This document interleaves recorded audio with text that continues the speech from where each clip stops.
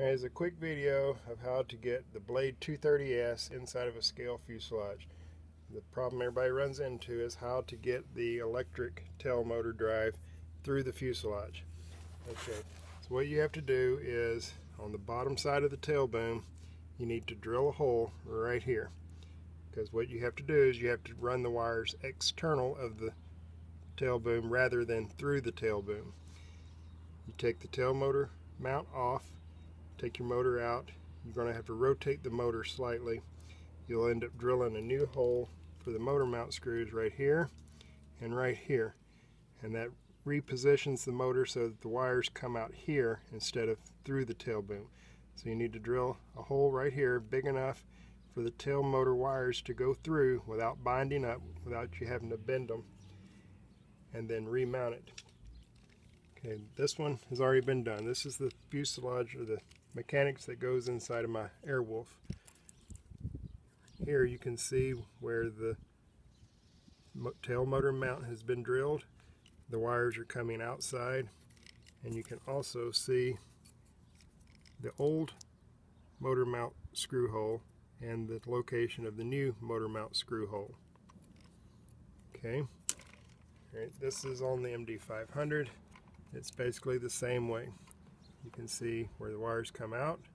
There's the old screw hole and the new location of the screw mount.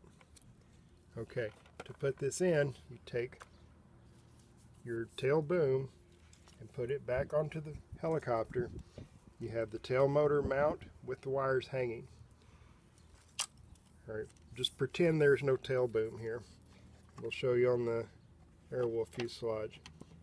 So the wires would be coming out the bottom here of the tail motor mount and just hanging. You fish the wires through the fuselage, and it would go into about right here, and then you slide the helicopter in and grab needle nose pliers or tweezers, and you have to reach in and grab the wires and plug them in. It's kind of tricky, especially on the Airwolf. There's not a lot of room to work there, but you have to reach in through somehow, best way you can.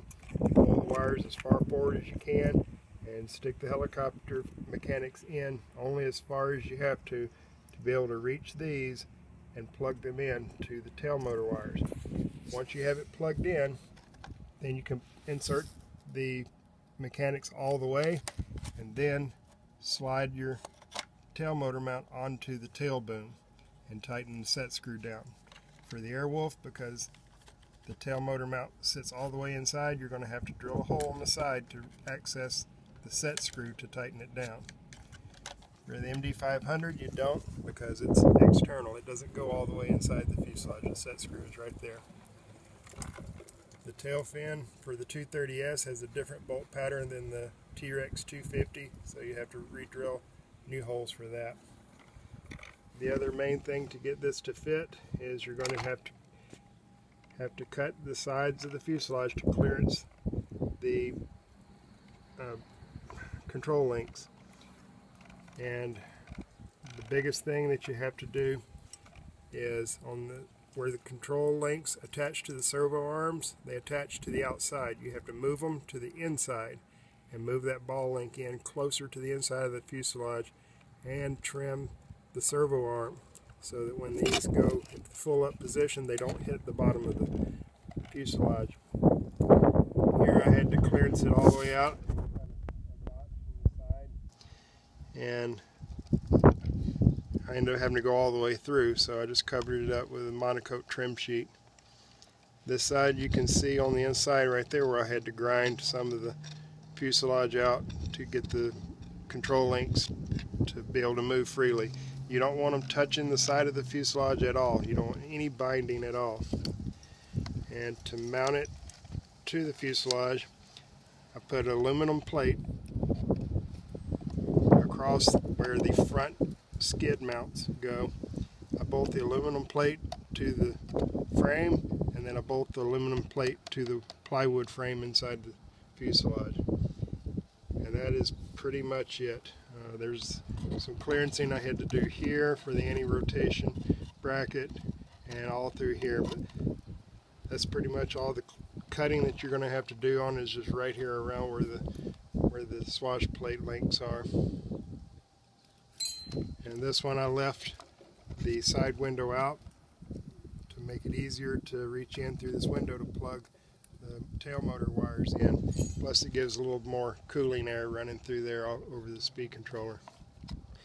Also, when you mount this, there's not a lot of clearance between the tail rotor and the side of the fuselage, so mount so that the tail boom is as far to the right as you can get it in there. Put a piece of foam inside the fuselage on the left side to push the tail boom to the right. That way you end up with more clearance between the tail rotor and the tail boom of the fuselage.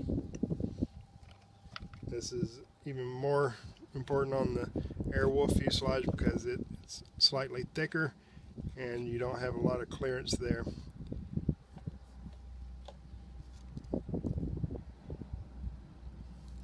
Alright, I hope that explains it. One other thing on Airwolf, the pitch servo right here on the side hits the side of the fuselage and you have to cut that out.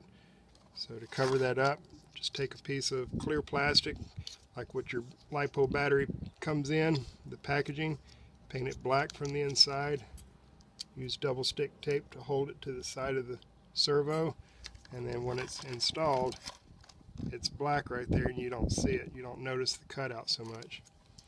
And this is the shape of the cutouts for the top for the Airwolf. And then that one just mounts straight to the bottom of the fuselage with 4 screws. Alright, well, I hope that helps.